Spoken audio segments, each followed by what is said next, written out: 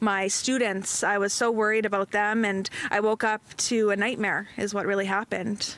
A Ukrainian-Canadian teacher from Winnipeg that spent time teaching in Kyiv is worried about her former students as fighting in the region continues. She's doing what she can to support them from afar by working with others to get critical supplies to Ukraine. Holly Hladun taught in Kyiv in 2020 before returning to Manitoba to continue working as an educator. Soon after the war between Russia and Ukraine broke out, Hladun began receiving troubling text messages from her former students who are stuck in the war zone. They are very frightened and scared. They are nervous. They are unsettled. They don't know what to do.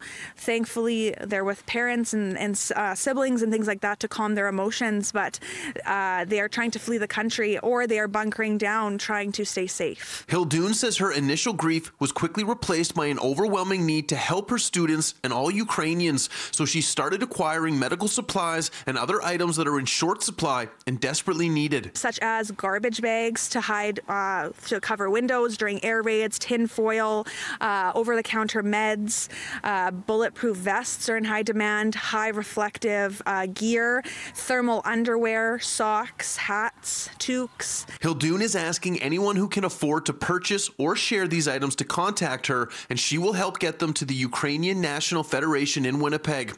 The group already loading up supplies to be sent to Ukraine via Poland as of Wednesday afternoon. Literally, it's going to send lives because we're sending medical supplies, things that stop blood, anti-burn gels, and people are being bombed and shelled every day and are dying. Anna Karpenko is one of several volunteers working out of Winnipeg with the Ukrainian National Federation to urgently ship supplies to civilians trapped in the war zone.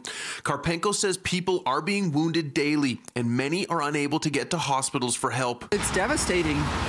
The pain is inhumane. It's terrible.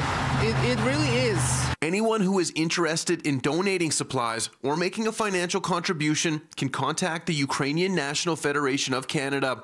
So far, Hladun has raised more than $1,600 in donations. I am going to buy as many things as I can for Ukraine, and I will be dropping everything I get off on Monday. In Winnipeg, Mark Neufeld, City News.